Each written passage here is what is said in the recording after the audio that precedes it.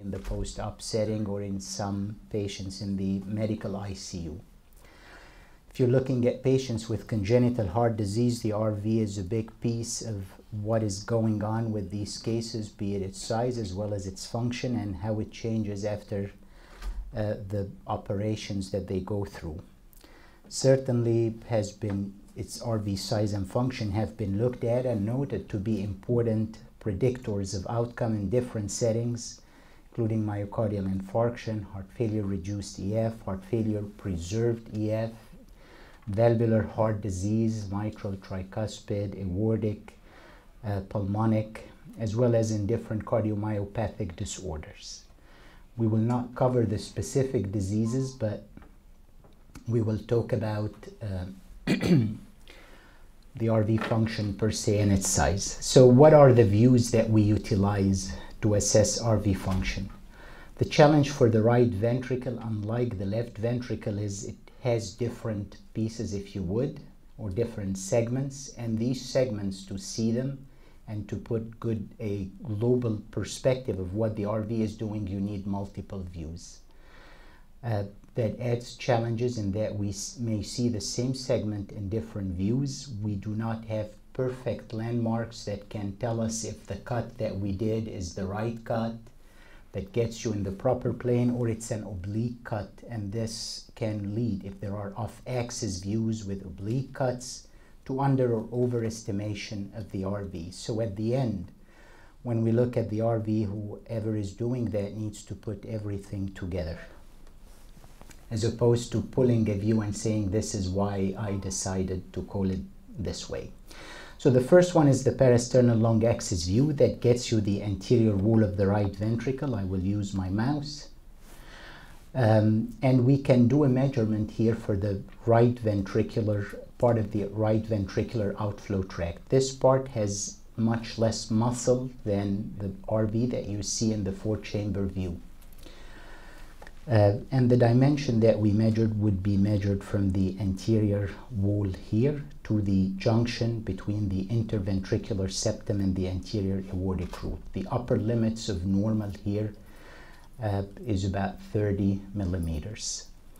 Some disease states, for example, arrhythmogenic cardiomyopathy, can be associated with abnormalities in that region of the right ventricle, and so skipping over this and not paying attention to it can be problematic. The view can be variable depending on where we put the transducer, and also depending on the angulation of that transducer. Sometimes because of the narrow intercostal spaces, it becomes difficult to get that nice alignment that you see, and we end up with a view where the apex of the ventricle is almost brought in, or where you see CPAP muscles. If you do that, this is not the proper plane, and not only it would affect the RV assessment, but also your measurements for the left ventricle.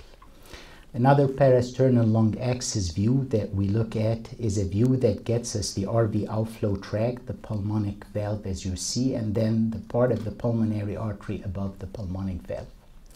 You can measure the annulus diameter, you can measure part of the RV outflow tract, you can put color and you can see what is happening. For example, patients with infundibular stenosis, this would be a very helpful view. If you want to quantify flow through the RV outflow tract, that's again a view that can be of value. Another view, still we are parasternal long axis views, is the RV inflow view.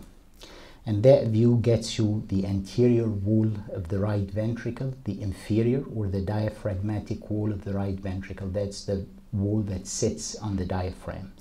You can see both PAP muscles, and you can see the chordal apparatus, and you can see the tricuspid leaflets, the anterior and posterior leaflets. You can put color, and if there is tricuspid regurgitation, you can look for it and interrogate it. Sometimes you can also see the inferior vena cava flow, and sometimes the coronary sinus. If you see the eustachian valve, this would be the view to look for it. Then we go to the series of parasternal short axis views. And so we are still in the parasternal position, and the first cut is at the level of the base of the RV. And as you see, both atria are seen here. You can see the interatrial septum. You will see part of the RV outflow tract. This is considered the proximal area or region of the RV outflow tract. The distal region is noted here. You can look at the interatrial septum in this view. You can interrogate it with color. So if there is interatrial shunt, you can pick it up. You can also look at the flow across the tricuspid valve with pulse wave and with continuous wave Doppler, and certainly get the tricuspid regurg. So far, whoever is following with me, there are two positions that we can get, and we should get the tricuspid regurg from: the parasternal long axis RV inflow view and the parasternal short axis at the base of the RV. Of course, if you see the RV outflow tract, you can also align with the flow in the RV outflow tract. Where we measure the RV outflow tract proximal region in the parasternal short axis view is here, from that anterior aortic wall or root to the center or to the corresponding point on the anterior wall of the right ventricle. The upper limits of normal here is 35 millimeters. For the distal RVOT, the upper limits of normal is 27 millimeters. These values were taken from normal individuals, but the studies that reported on these values did not report the size, and it was not possible to do individual level data, so you can do a meta-analysis and look by gender or by sex. That wasn't done, and that poses a challenge in general for relying on linear dimensions, because of when the upper limits were reported and recommended in the guidelines, they did not take into account the size of the individual. Another parasternal short axis view can be very useful and is needed if you're looking at patients with congenital heart disease. It will get you not only the RV outflow tract, the valve, the part above the valve and the pulmonary artery, but also the bifurcation. As you can see, this would be a wonderful view to look for RVOT pathology, to sample flow through the RV outflow tract and quantify it. Look at pulmonary valve disease. If there is a PDA, may also be seen in that position. Its flow would be captured in that position if you would. Moving still at the level of the parasternal short axis view, so the basal level was at that base of the RV. If we go a little bit lower, cut of the ventricle, so now we are moving from the base to the apex. The first level that meets us is at the level of the mitral valve. And here you will catch the anterior, the lateral, and the inferior walls of the right ventricle. Frequently, we do not see the wall that crisp so that we can measure its thickness, and it is not recommended that you measure RV thickness in that view. It may give you an idea about the size, but again, it's just an idea. It is not where we rely or what we rely on finally in saying this RV is enlarged or not, and then how much enlargement. Function may be assessed as you look at that crescent and you see how much it changes from end diastole to end systole, but remember, this is just one level of the RV, one region of the RV, and by itself would not necessarily give you the global picture. Of course, there is another cut, which is the level of the pap muscles. I will skip that one. It would still be showing the anterior, lateral, and inferior regions of the RV, but at a level more apical to the basal cut. Now we go to the apical views. And so the transducer here is in an apical position, and many of you are familiar with the apical four-chamber view.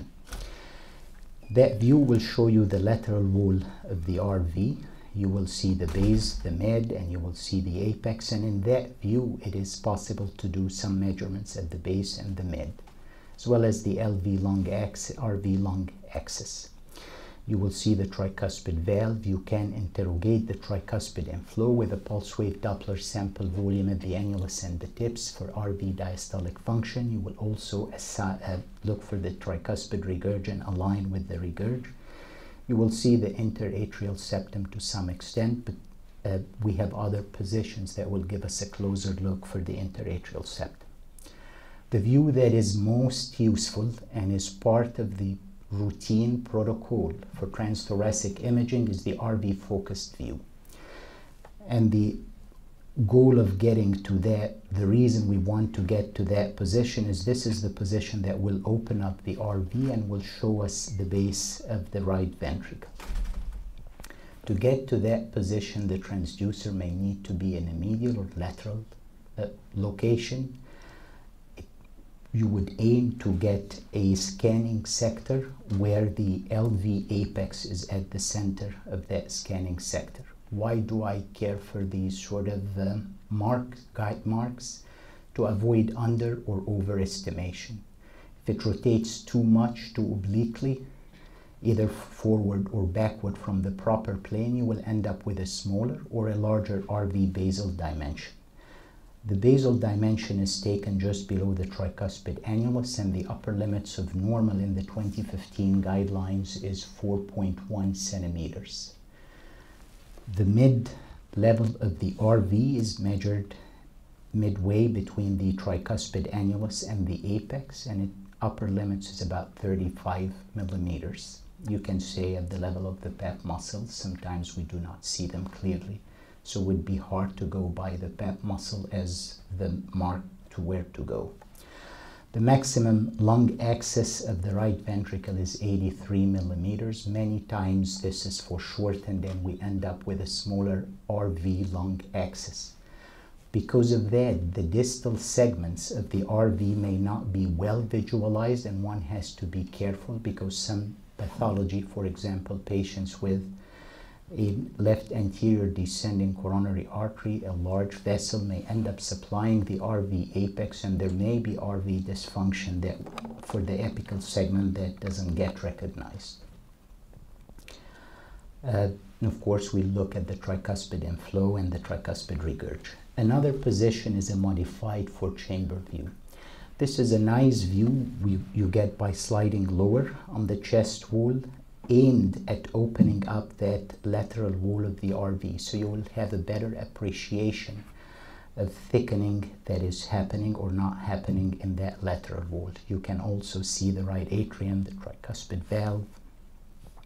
Look for tricuspid regurg, look for interatrial shunt. When you do a bubble study, this is a very nice position because it will show you the bubbles as they come in and whether there is any cross. While useful to have a feel for the RV contraction, it is not recommended that you use it for measurements. So we do not rely on this to do assessment of RA size or RV dimensions. Two other views that are not that frequently utilized, but we'll mention them quickly, is the RV apical 5-chamber view. This is the only view that will get you the moderator band, and it gets more of the anterior lateral, if you would, RV free wall. If you aim for the coronary sinus view, that will get you more of the infralateral or posterolateral RV free wall. Again, you can look for the tricuspid regurg in these regions and try in these views and try to align with it. So far we relied on two positions of the transducer. One is at the level of the parasternal location. The second one is the apical location. Sometimes you do not have windows. And here we go to the subcostal views. These can be more challenging to obtain, but may make a huge difference in looking at the RV as well as some of the flows even at the level of the valves, as you will see. So the first one is a 4-chamber view that gets you the 4 chambers. You see the interatrial septum. You can interrogate flow by color Doppler, and not only interrogate flow but get very good alignment. So if there is a flow between the two atria, be it congenital or iatrogenic, and you want to catch it, that's the position you want to be in. You will, as you can imagine from the apical views, the ultrasound plane will be at right angles to the direction of the flow, and you wouldn't be catching the actual velocities or the true representation of the peak velocities. This is the view that we rely on when we want to do RV wall thickness, and we'll talk about that briefly. So Aside from getting the four-chamber view from the subcostal position, it is also possible to get the basal RV short axis view similar to the one you get from the parasternal position in the subcostal with the transducer located in the subcostal region. Here you can see the valves, the aortic, the tricuspid, the pulmonic, and you can get very good alignment with RVOT flow. So these are the views that we rely on, how we get them, and the different transducer locations. Now let's talk some about the blood supply of the right ventricle and the possibility of looking at segmental dysfunction. Before going further, many times the first thing that comes to mind when you see segmental dysfunction is thinking of coronary artery disease, and that is the right path, but certainly other disorders can result in segmental dysfunction. For example, patients with myocarditis, for example, patients with arrhythmogenic cardiomyopathy, and that's why you want to utilize all the views and look at the segments. So the main supply of the RV comes from the right coronary artery, specifically the acute marginal branch. That acute marginal branch supplies the anterior wall and it supplies the lateral wall. So we get to this from the long axis parasternal RV inflow view, and this one from the apical four-chamber view, as well as the RV focused view. The other source of blood supply to portions of the right ventricle is the conus branch. This is an early branch from the right coronary artery. Sometimes it can have a separate ostium. And this supplies the RV outflow tract. Sometimes in patients with LAD occlusion, collaterals will come from that small branch. How about the interventricular septum? Here we're talking about the, if you would, not the anterior but the posterior part. That gets its supply from the posterior descending artery. So inferior septum, base mid segments take their supply from that, but the distal septum gets its supply from the LAD, shown here in blue, as well as the moderator band. The moderator band gets its blood supply from the LAD. We mentioned the segmental dysfunction in the coronary supply as important. Another setting aside from CAD where that supply to the RV becomes important is in patients undergoing alcohol septal ablation. Sometimes the septal perforators end up supplying regions of the right ventricle, and you need to see if there is RV supply from these septal perforators before the artery is occluded by the injection of alcohol. So now we are still talking RV morphology. Let's talk about RV wall thickness. Where do we see the RV wall thickness and where do we measure it? You can see the RV wall from all of the views we just talked about, but the trick is you want to see it relying on the best resolution that will allow you to make the good measurements or the more accurate measurements. And here the axial resolution as opposed to the lateral resolution comes in mind from the subcostal position. The example that you see here, which is taken from the guidelines of 2010, is a nice, easy example. The challenge comes in individuals who have a lot of trabeculations, pap muscles, etc. These have to be excluded. Sometimes the visceral pericardium and the fat that are present on the RV free wall also cause problems. You want to exclude them, otherwise you will obviously overestimate the wall thickness.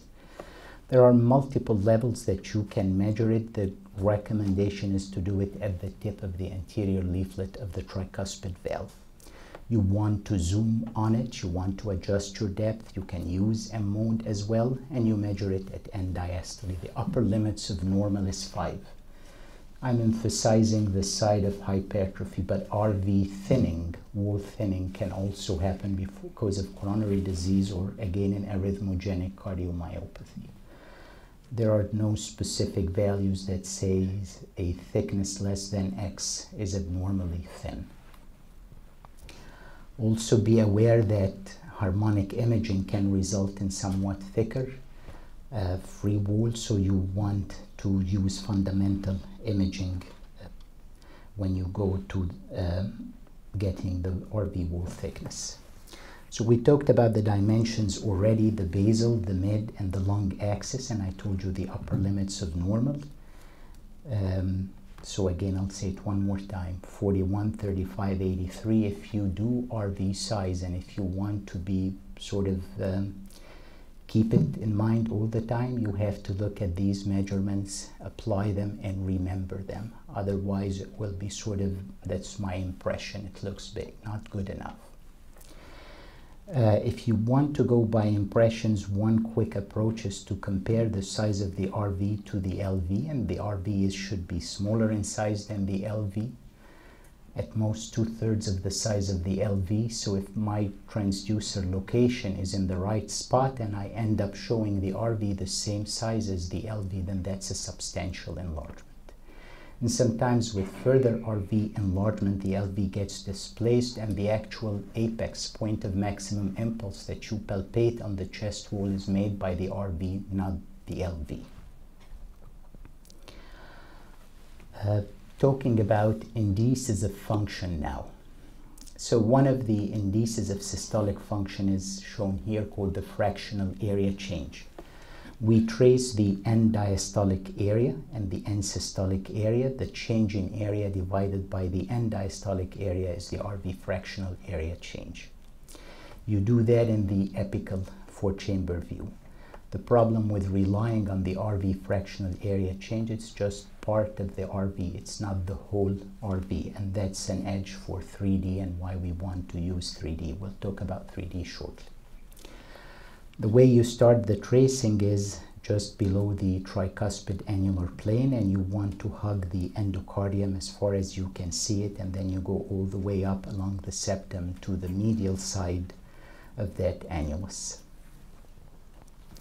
And these are nice examples of something that is normal, low normal, and clearly abnormal. The lower limits of normal is 35%.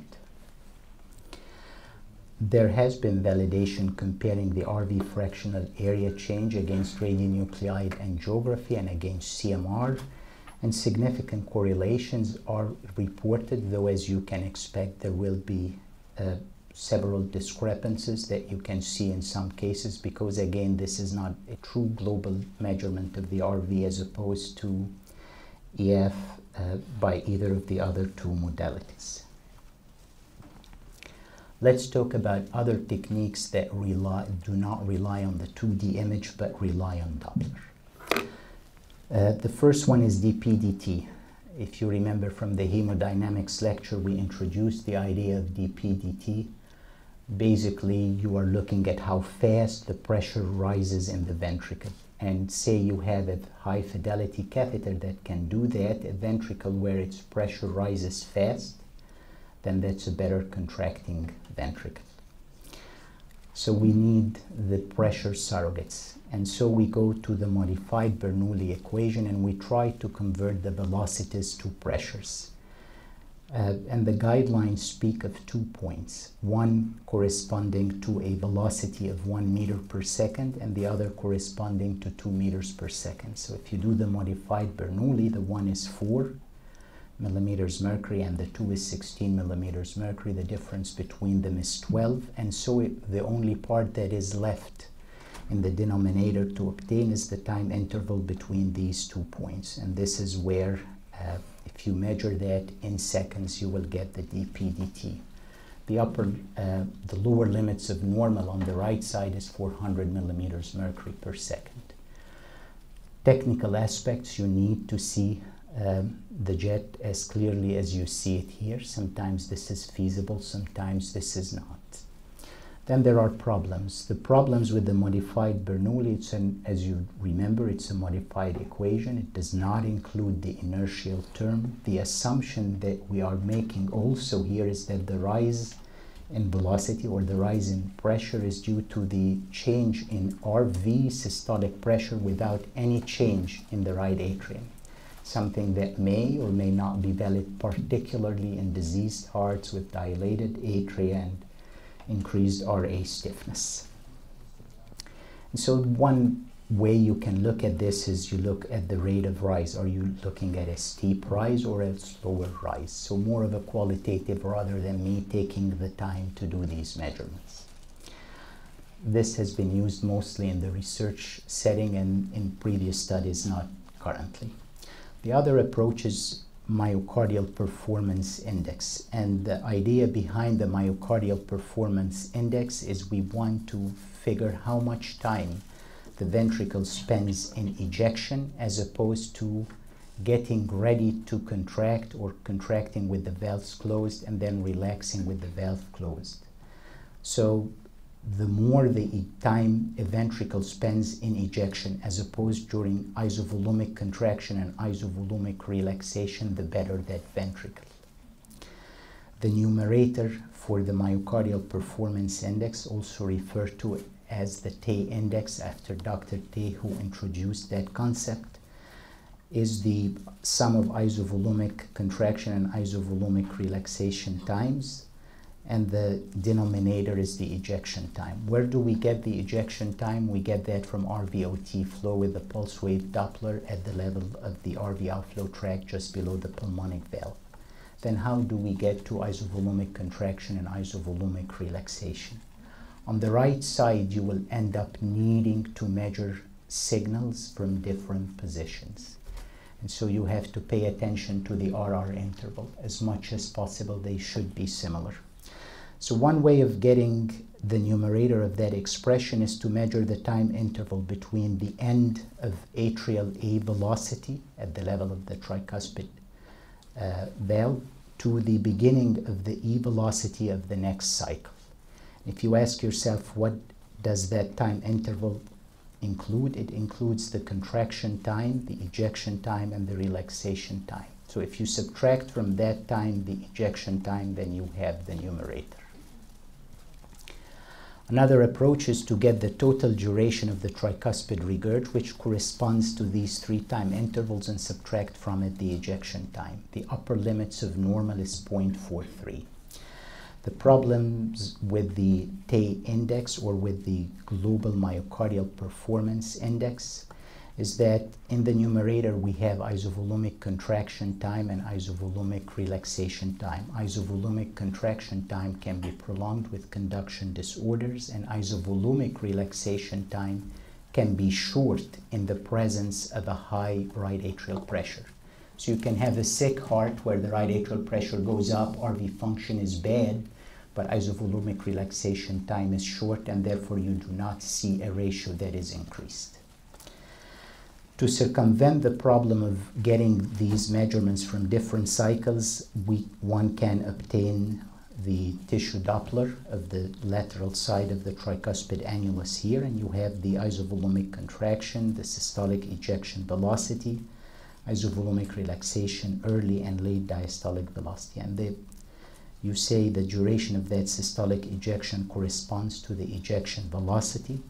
And then to get isovolumic contraction and isovolumic relaxation, you get the time interval between the onset of that isovolumic contraction velocity and the end of the isovolumic relaxation velocity, and then subtract from that the ejection time.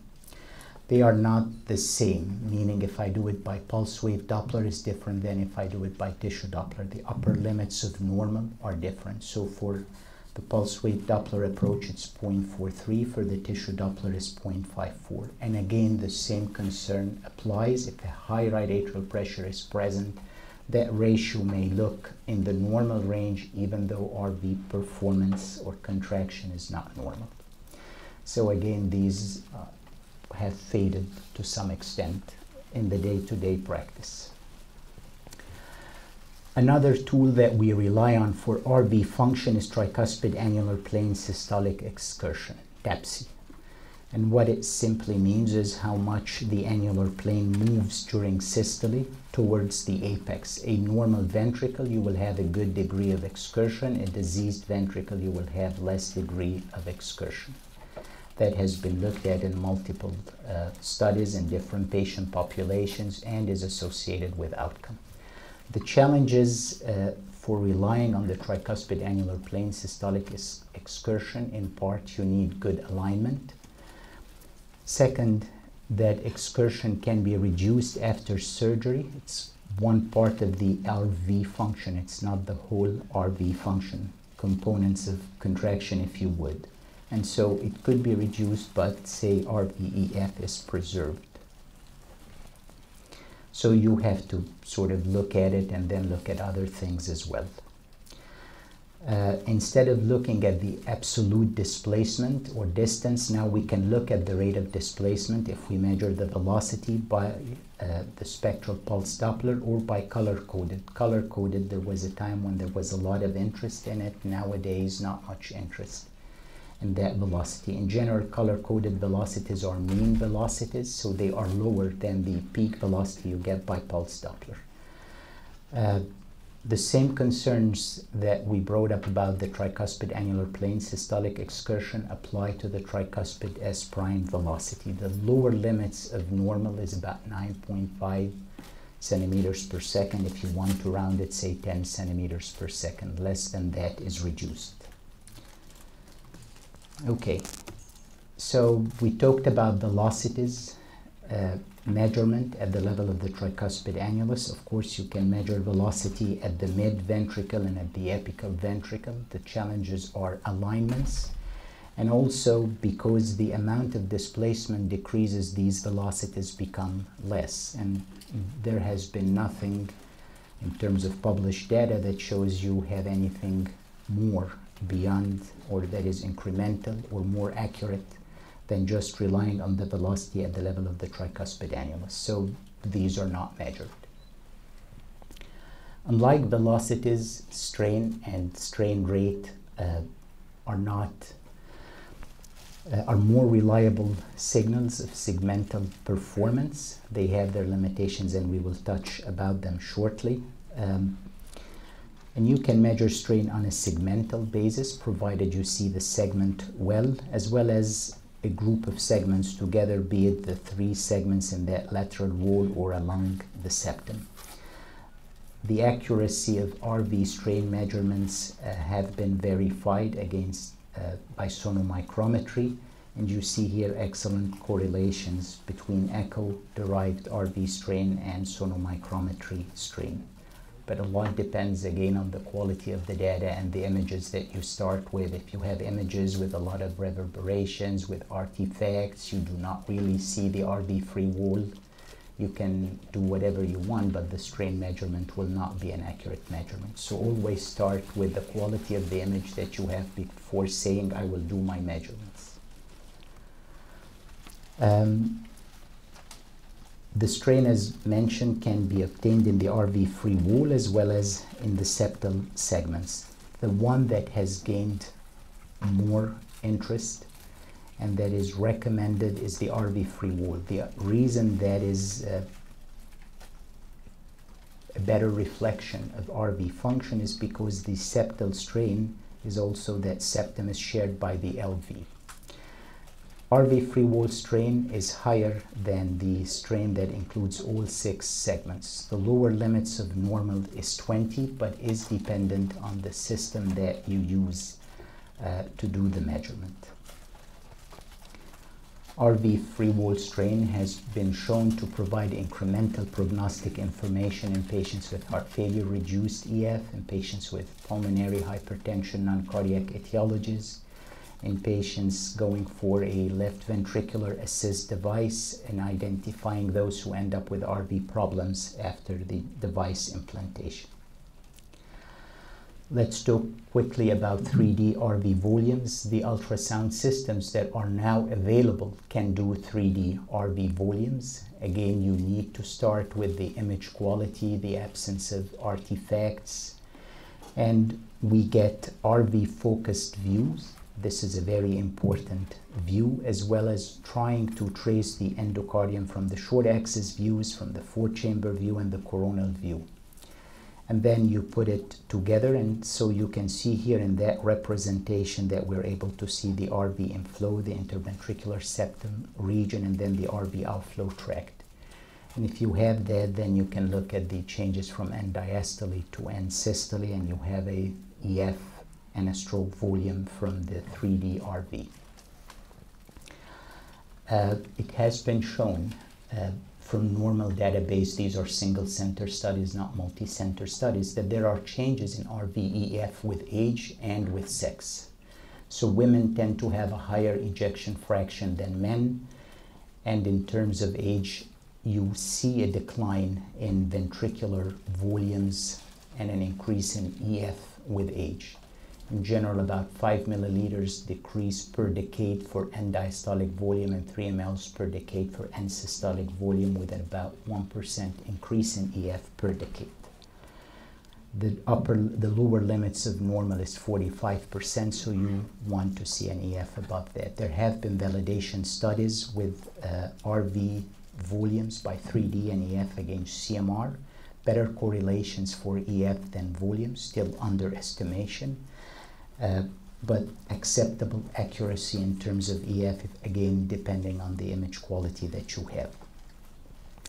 Let's talk about RA. So the LA, we rely when we image it in two planes, the apical 4 and the apical 2. For the right atrium, we only have that apical 4 chamber view, and that's the view that we rely on.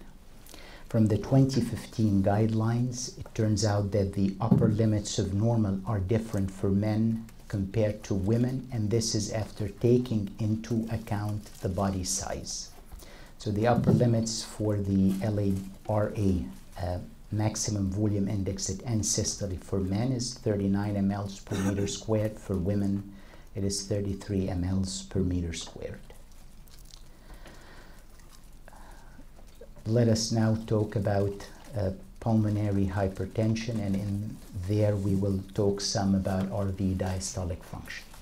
So the definition of pulmonary hypertension is based on mean PA pressure, not based on PA systolic pressure, which is what we usually try to aim for.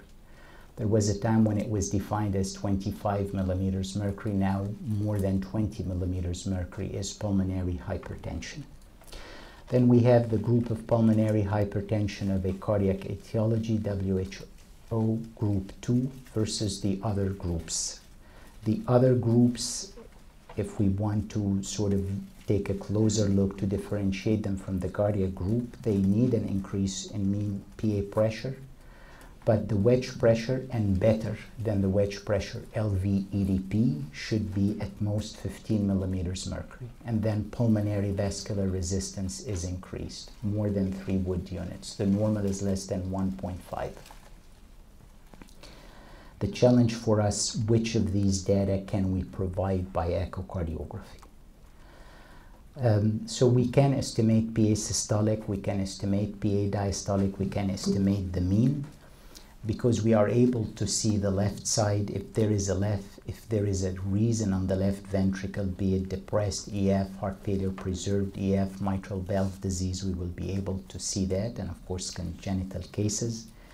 And then if we see a normal size LV, normal function LV, then we are looking really at non-cardiac reasons. The response to pulmonary hypertension is, from the perspective of the heart, is dealt with by the RV function and RA volume. So if I'm looking at a patient, say with group 1 pulmonary hypertension, one should aim to not only say these are the pressures, but also say, include, which is part of the routine report, this is the RV size, the RV function, and the RA volume. How do we get PA systolic pressure? So we need the tricuspid regurg. We acquire it by continuous wave Doppler. We have to get it from multiple windows. We talked a lot about these windows. Then we need an estimation for the right atrial pressure. And here we have to go to the subcostal views to look at the inferior vena cava diameter and how it changes with spontaneous respiration and sniffing, and sample hepatic veins flow. Sometimes you have an incomplete jet, and here you can use the agitated saline or blood saline or ultrasound enhancing agents to get a complete envelope. If a case is referred to the lab with the concern of pulmonary hypertension, we have to go and administer either saline, or if we are using ultrasound enhancing agents for endocardial border visualization of the LV, we have to go back and see whether we get a complete TR jet or not. The good news is in patients with pulmonary hypertension, you can get a complete envelope in more than 90% of the cases. And then we have to put things together with the 2D findings. And what I mean by that is there are 2D findings that I'll touch on shortly that tell us that RV systolic pressure is increased. And so if we have a TR jet that we think the peak velocity is 2.5 meters per second, something is wrong. Either my 2D assessment is wrong or that peak TR velocity is not the true peak velocity. So be careful in reporting normal pressures when you see findings pointing to pulmonary hypertension.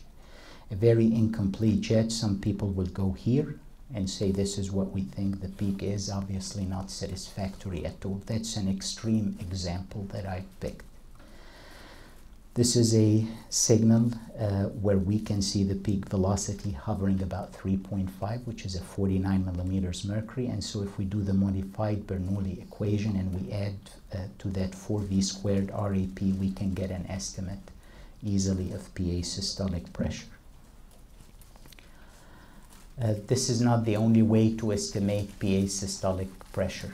If you have attended or you will be attending congenital sessions, patients with VSD, patients with PDA, if we know the blood pressure and we know the peak velocity across the VSD or across the PDA, we can do the modified Bernoulli equation to get directly to the RV systolic pressure. And if there is no pulmonic stenosis, then that would be the PA systolic pressure. Now let us talk about PA diastolic. So here we rely on the pulmonary regurg signal by continuous wave Doppler. We get that from the parasternal short axis view at the level of the base of the RV. We need the subcostal view still to estimate the RAP. Again, if you use saline or if you use ultrasound enhancing agents, remember that these will enhance the pulmonary regurg signal, and this is a very useful signal. High feasibility, not as high as tricuspid regurg, but more than 70% of patients with pulmonary hypertension, you can estimate a PA diastolic. The velocity that we are interested in is the end diastolic velocity that you see by that arrow. So the way we go about it is we again do the modified Bernoulli equation, and so 16, because the end diastolic is about 2, is equal to the difference between PA diastolic and RAP. So the only thing left once I have the end diastolic velocity is the addition of RAP. This could be easy, sometimes it is not that easy, but I want to bring up the point that the contribution of RAP to the final number you get for PA diastolic pressure is more than the contribution of the RAP to the PA systolic pressure. And this can lead to major problems. For example, if you estimate, if somebody has an end diastolic velocity of say 1, we will say this is 4, and then we need to add the RAP. If I estimate the RAP of 10 versus 15 or 20, this could be the difference between an elevated PA diastolic or borderline PA diastolic pressure elevation. So now we talked about PA systolic, PA diastolic, let's talk about mean PA pressure. You remember that pulmonary hypertension is defined by the mean pressure. It is not defined by the PA systolic pressure. One quick way to do it is if I have both TR and PR jets, then to get to the mean is PA diastolic plus 1/3 pulse pressure. The same approach you do, say, for the mean systemic pressure. Another approach is to look at the pulmonary regurg velocity, and here the interest is in the peak velocity, not the end diastolic velocity, and then you add the RAP. Sometimes you do not need to, in the sense that if you add it, it doesn't change the conclusion. I'll show you a nice example for that. So far we relied on TR jet and on PR jet. A third approach is to rely on the actual flow through the RV outflow tract and measure the acceleration time. This is the time between the QRS and the peak velocity that you get in the RV outflow tract. The shorter the acceleration time, the higher the pulmonary artery pressure. In general, in patients with significant pulmonary hypertension, this acceleration time is at most 100 milliseconds. This is not the only regression equation. There have been other regression equations revolving on the same concept. And some are used in patients with different heart rates, and also depending on the duration of the acceleration time, whether longer or shorter than 120 milliseconds. Another method to estimate mean PA pressure is to look at the systolic gradient between the RV and the RA from the tricuspid regurgitation jet, and the idea is the higher the mean gradient that we get from the planimetry of that signal, then the higher the mean PA pressure. It needs a special approach, if you would, and that has fallen out of favor, though its validation was convincing when it was published. Another approach is to simply say if someone has a high PA systolic pressure, then they are likely to have a high mean PA pressure, and so let us use this regression equation. In general, we rely more on items 1 and 2, and sometimes 3, and less on the last 2 bullets you see on the slide. I included them for the sake of being complete. So the peak velocity of the PR jet is what you use for the estimation of mean PA pressure, and in this case it's 3.4, so without even adding any RAP, we know this patient has a very high mean pulmonary artery and a significant degree of pulmonary hypertension.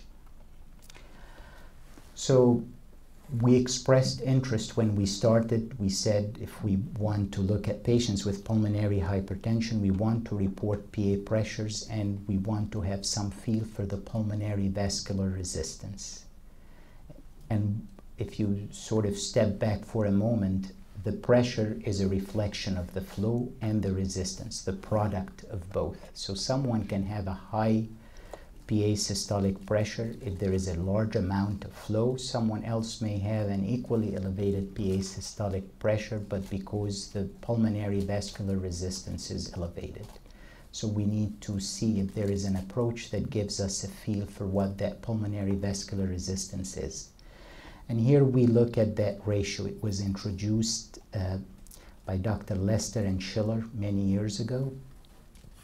And they are using a surrogate for the pressure as the TR peak velocity, and a surrogate of flow as the RV outflow tract time velocity integral.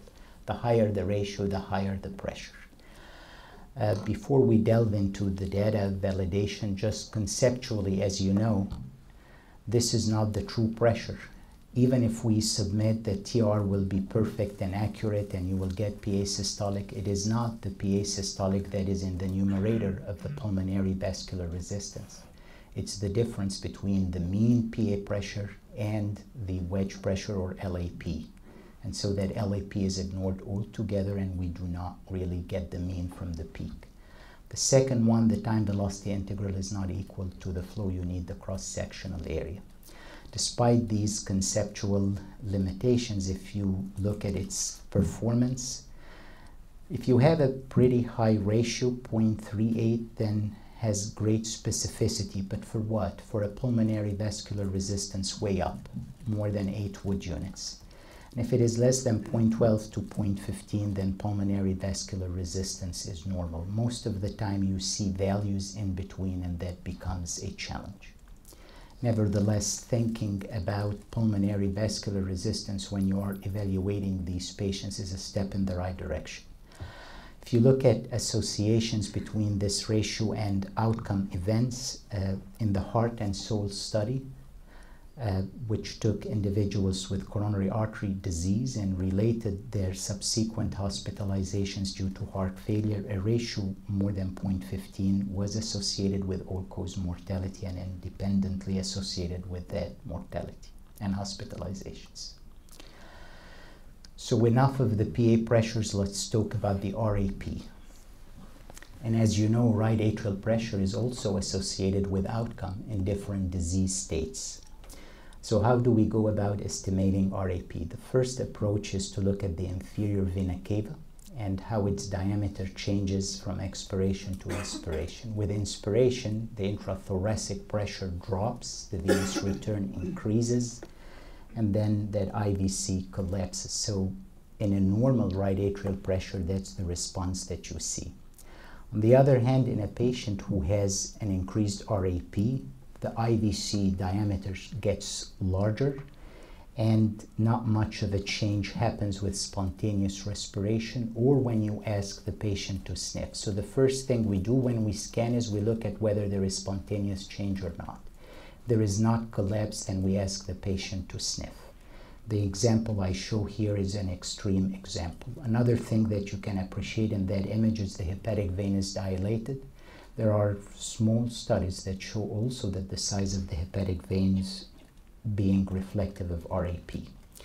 The challenge for relying on IVC diameter and its change with respiration is seen in patients on mechanical ventilation. And when you look at that scatter plot, patients who were on a ventilator, shown in these open circles, those not in a ventilator in the closed circles, there is a significant association, albeit standard error of estimate of 4.1, between the IVC collapse index and mean RAP for patients not on a ventilator. But when someone is on a ventilator, it's a scatter plot and there is no significant correlation whatsoever. So we do not rely on IVC collapse or size in patients on mechanical ventilation unless the finding is showing an IVC diameter that is less or at most 12 millimeters. In this case, RAP is usually less than 10 millimeters mercury. So that's the IVC piece. The limitations comes in individuals with respiratory distress who cannot help us in terms of, say, sniffing. We already talked about the mechanical ventilation point. And sometimes in the post-op setting, you don't have subcostal views with a lot of bandages. So now let's shift gears to Doppler. So for Doppler, we record tricuspid inflow, level of the annulus, and tips. For measurements, we rely on the tips. Similar to the left side, you have peak E, peak A. You look at the E to A ratio. Normal individuals will have a ratio between 0.8 or 2 or 2.1. Less than that, more than that, would fall in the abnormal range. We can also measure the D-cell time. In normal individuals, the D-cell time will fall between 120 and 240 or so milliseconds. Less than that, more than that, would fall in the abnormal range. Similar to the left side, this depends on age, this depends on heart rate. One has to think of these variables, and also very sensitive to respiration. So ideally you want to record these at end expiration, or if you're going to use them and do some measurements, then you want 5 consecutive cardiac cycles. We can also record hepatic vein flows, and because the transducer is sitting in the subcostal position and the flow is going from these veins to the atrium, so away from the transducer, you will see deflections below the baseline during systole and diastole. In young, healthy individuals, most of the flow is seen in diastole, similar to the pulmonary vein side. Then you can have a small reversal in mid-systole and a reversal at end diastole because of right atrial contraction. This would go up when end diastolic pressure goes up on the right side. Let's look at some examples. That's someone with a low E, high A, higher ratios, and someone with RV dysfunction. You can have restrictive filling, and you can have tricuspid E velocity elevated because of TR. That's another reason you want to record the tricuspid E. That's a correlation obtained in 35 cases, some normal, some were not normal hearts, between the E to A ratio and the mean right atrial pressure. Similar to the left side, the higher the ratio in diseased hearts, the higher the RAP, but you can appreciate a good degree of scatter, so by itself, not particularly helpful. Hepatic venous flow in the presence of a normal right atrial pressure in older individuals. You will see predominant flow in systole and then diastole. So the range here is usually 0 to 5. When they become equal, it's somewhere between 5 and 10. If it is diastolic more than systolic, then it's elevated. And you can look at the fraction of forward flow during systole compared to the total flow during systole and diastole. The more the flow, the proportion of flow that occurs during systole, the lower the mean right atrial pressure. The magic cutoff is about 55%. Again, we are taking into account here end expiration or average of consecutive cycles. That's an example of a very large A reversal taken from a patient with a markedly increased RV and diastolic pressure. Similar to the left side, pulmonary vein systolic reversal, we have systolic reversal for TR, and that's an important variable to pay attention to for the assessment of TR, but some patients can have severe TR with a normal RAP or borderline elevated. The limitations for relying on hepatic veins are seen in these situations: tricuspid valve disease, pericardial compression syndromes, tachycardia, heart blocks, heart transplant recipients, and again, absent subcostal windows. Tissue Doppler can be looked at. You can measure the tricuspid E prime velocity, and you can measure the time interval between the end of that systolic ejection velocity and the beginning of E prime, that IVRT. When RAP goes up, that time interval becomes shorter. Some have advocated looking at the ratio of E prime to A prime, where a ratio less than 0.52 signifies diastolic dysfunction. That's the E to E prime ratio. This is from our group showing significant association with RAP. This is from a group from Japan taking patients with pulmonary hypertension, again with significant correlation, and showing here that a ratio that is more than 6.8 is associated with worse survival. The limitations are again seen in pericardial compression syndromes, tricuspid valve diseases, because these affect the tricuspid E velocity, and to the extent that there is pericardial velocity, pericardial disease, the tricuspid E prime velocity could be affected. And if you do not have apical windows or there are arrhythmias.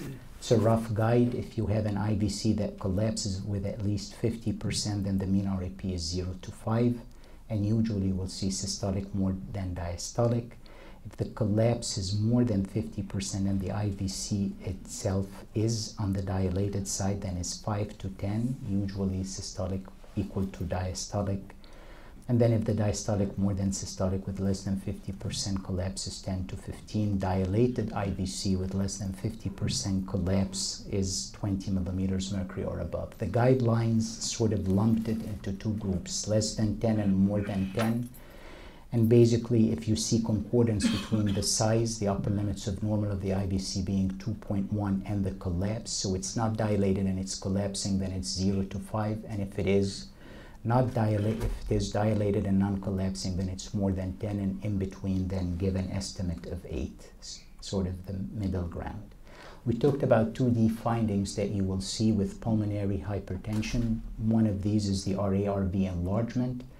And that's an example taken from a patient with a significant degree of pulmonary hypertension. You see a TR here, almost 4.6 or so, very high PA diastolic, high RAP with a small s compared to D.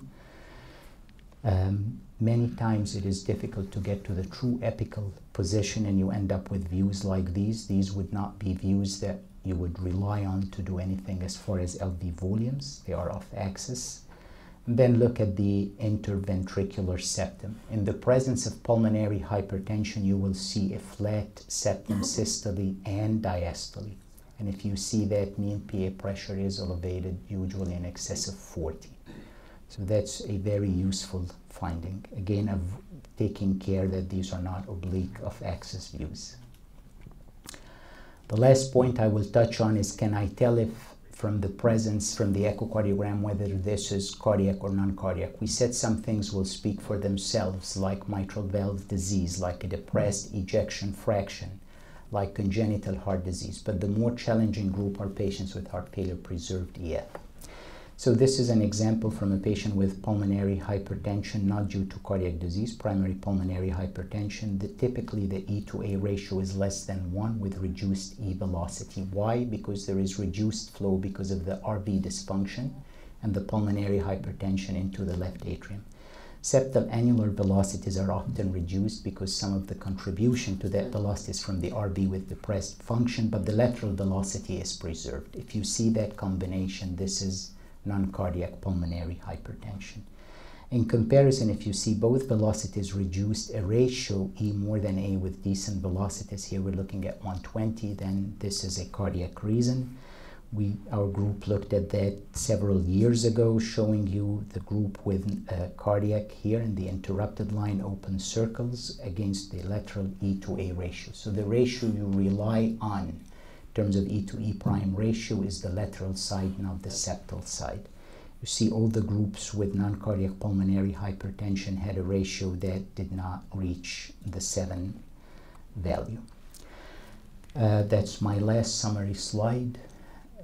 These are the numbers if you're working RV that you need to memorize. The minimum measurement we want to do is the basal diameter from the RV focused view, upper limits normal 4.1, subcostal view for wall thickness as we talked, upper limits 5 millimeter. The parasternal short axis distal diameter for the RV outflow tract, upper limits 2.7. Again, in that same view, RV basal view, parasternal short axis, you can get the proximal RVOT, and here the upper limits is 3.5. Not much in favor of RA dimensions. Volumes are now replacing these dimensions, but if you want to do the major dimension, this is measured from the roof of the RA to the tricuspid annulus, and it's more than 5.3. That's abnormal. The minor dimension goes from the mid of the lateral wall to the mid of the septum, perpendicular to that lung axis, and the upper limits is 4.4. For area, it is 18 centimeters squared. Of these, the one that I would say you must remember is that 4.1 and that 5 millimeters thickness. For TAPSE, the lower limits of normal is 17 millimeters for the tricuspid S prime velocity, or A for annular here. The lower limits of normal is 9.5. If you want to sort of memorize it and do one thing, say 10. Not really need to worry about the myocardial performance index, but the fractional area change you need to know. It should be more than 35%. The tricuspid E to A ratio less than 0.8, more than 2. A tricuspid E to E prime more than 6. We seldom measure decel time. So thank you.